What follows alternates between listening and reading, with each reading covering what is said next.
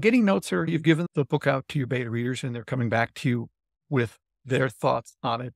In the movie world, in the TV world, you have a preview audience, or you can show it to an audience and they give you cards back, or they have focus groups.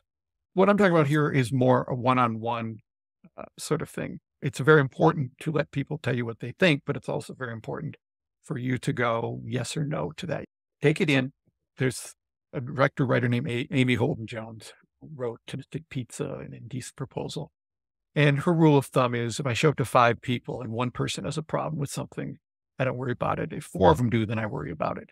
And that's true with your beta readers. If only one person doesn't like something about it and everybody else is fine with it, then I wouldn't worry about it. But there's also an etiquette to giving notes.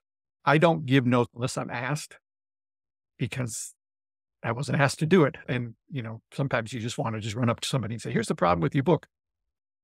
So there's a book that I read called Maximum Entertainment 2.0, which is designed for performers.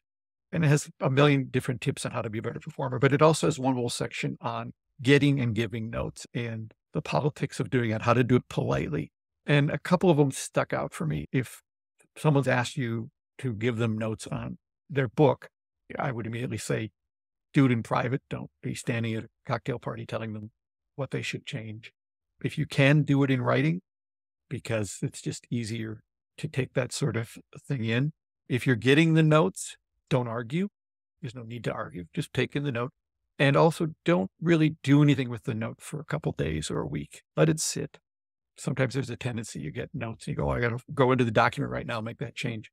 Unless you're on some sort of weird time schedule, I would say hold off on that because you might get other contradictory notes or you might get a better idea of what the note really is addressing. Because a lot of times the note is addressing a problem, but it's not that specific point it's something earlier that it's really addressing. And you need to think about that.